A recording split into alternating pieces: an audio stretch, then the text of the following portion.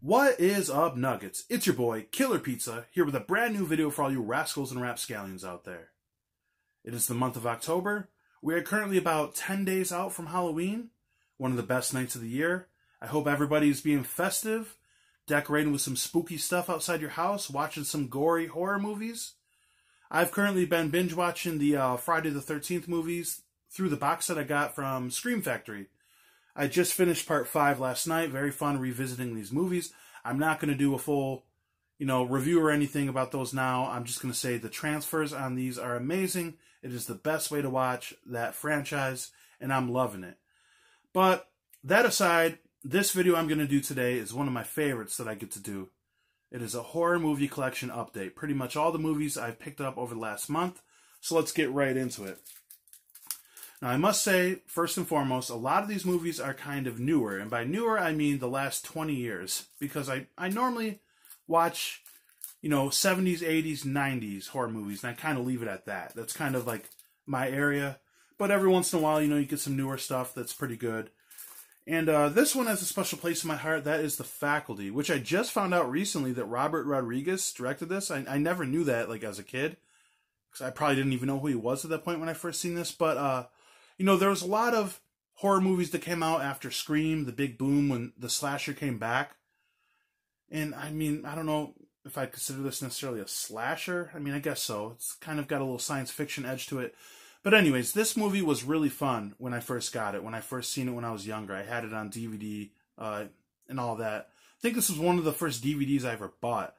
But pretty fun story about how all the teachers are kind of crazy in the school, and all the students are suspecting them of being like aliens or something as a joke, and it turns out these motherfuckers are aliens.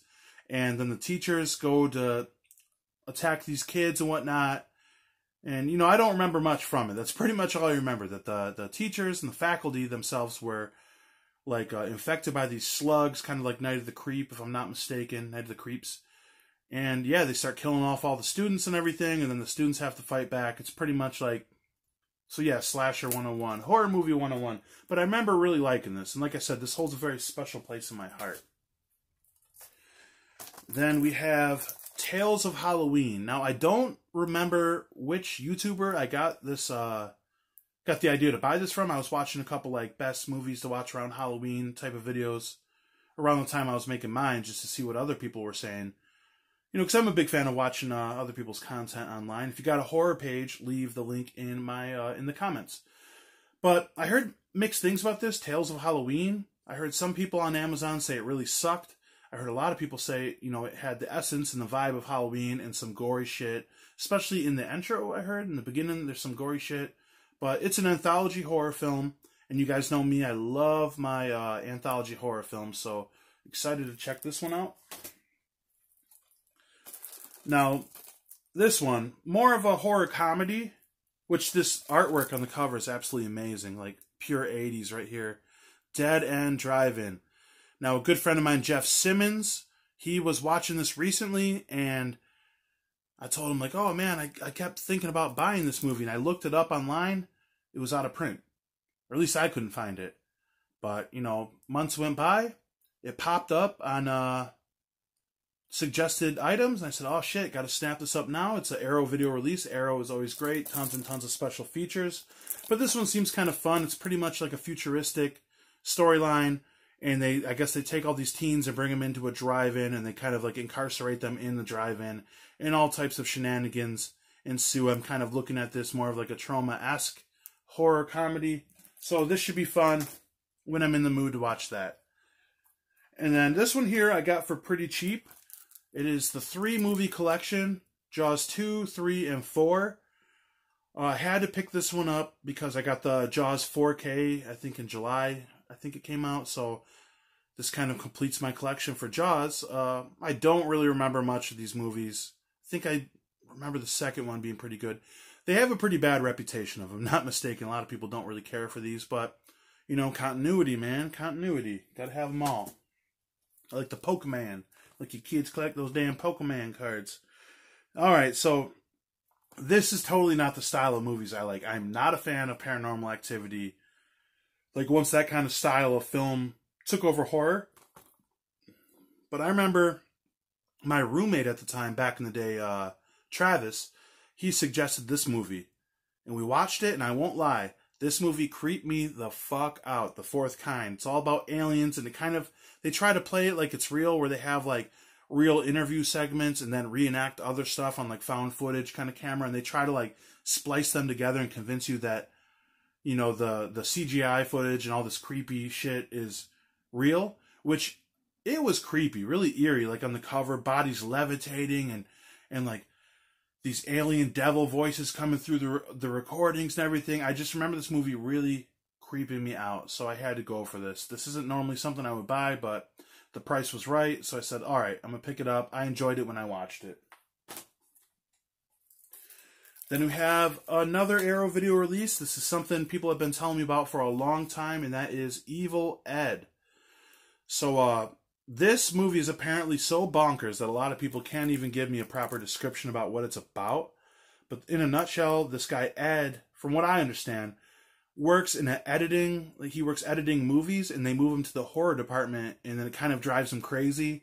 And then it's kind of like a blur between reality and what's in his mind and everything. And I guess this shit just gets off the walls bonkers. Lots of crazy visuals, effects, kills, gore, and everything. So, you know, I'll save this for a rainy day. Sounds pretty fun. Evil Ed. A foreign film, by the way, too. Now, here's one that always got suggested to me, like on Amazon and stuff. I always put it off. But when I see, like, a Scream Factory release, I always try to look into it. I thought this was like a vampire movie forever, Ginger Snaps. But apparently it's a werewolf movie. And I finally just said, F it. I'm going to buy it. The reviews look good.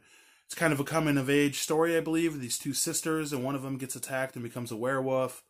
Blah, blah, blah, blah.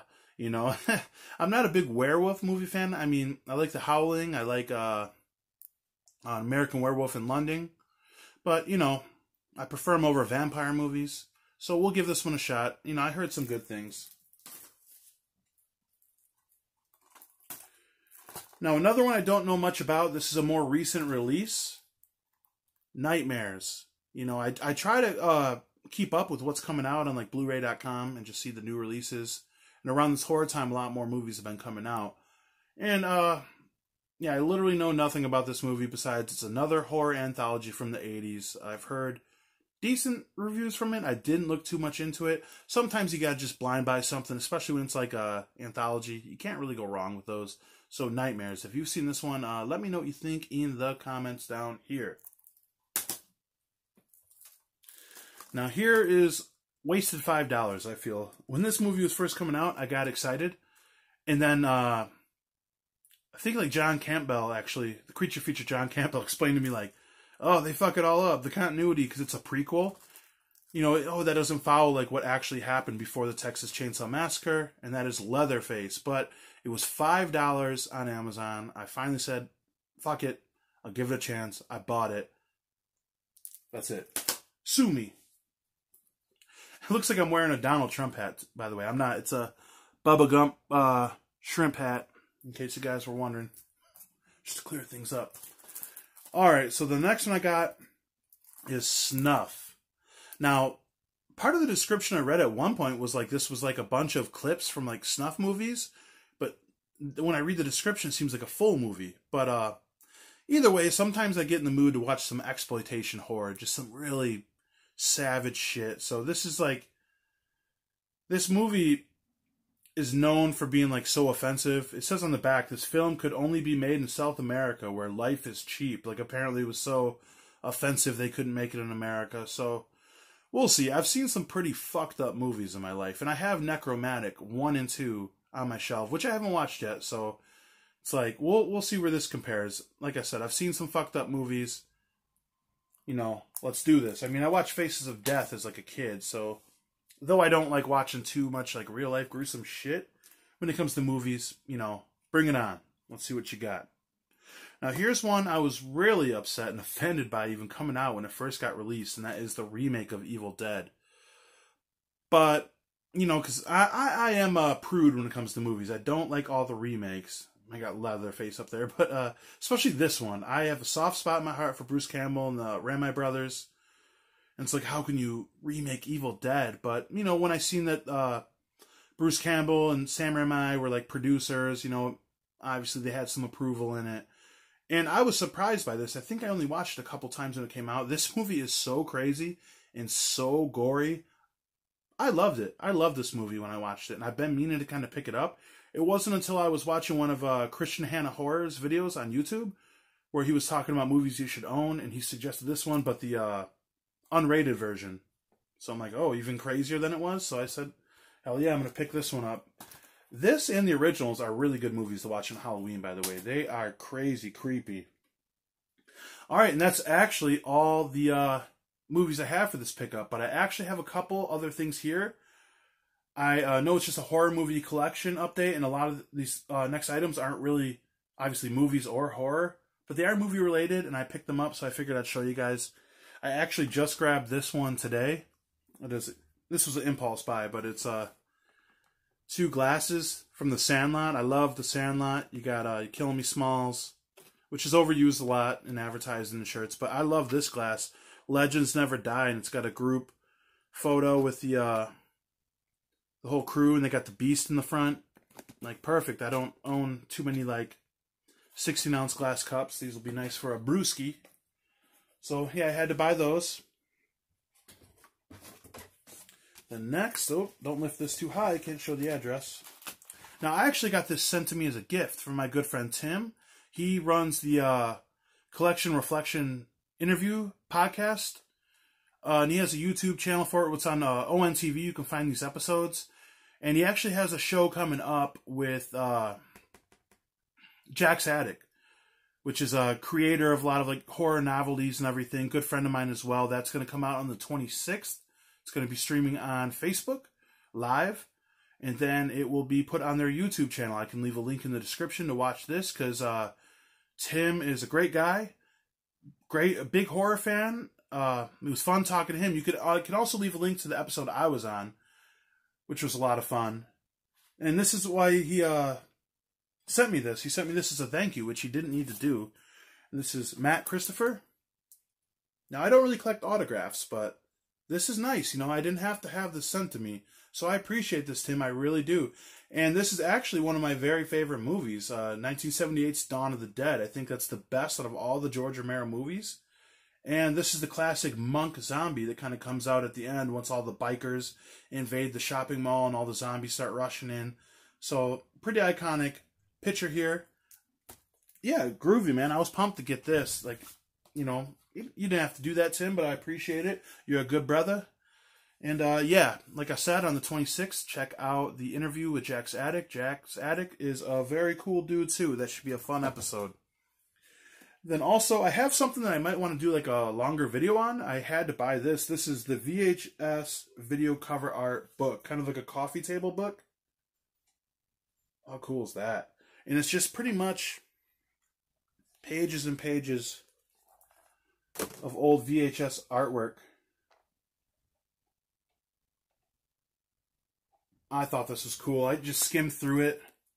This will be fun to have some friends and stuff kind of browse through this, and because that's where it all started, VHS. So, yeah, I could do a longer video about this. Like I said, I want to go over more about this because it's pretty rad. So, yeah, grab that. And that's pretty much my whole haul. That's everything I grabbed. Let me know if you guys have been picking up anything lately, what horror movies you've grabbed, what horror movies you've watched lately. And tell me in the comments if you think I should pick up any more movies, any suggestions, because I'm all ears, literally. Wouldn't that be weird if like a human was all ears, like one big ear, or would it be like a bunch of ears that make you into the person? Alright, I'm an idiot. Alright, anyways, hope everyone's enjoying the time. Stay safe out there. I know the COVID shit's rising. Don't let it ruin your Halloween. Watch some spooky movies. Have your friends over. Have some fun. Eat some candy. Do what you gotta do. It's the best time of the year. Hope everyone's doing good. Blood, guts, gore. I'll check you guys next time.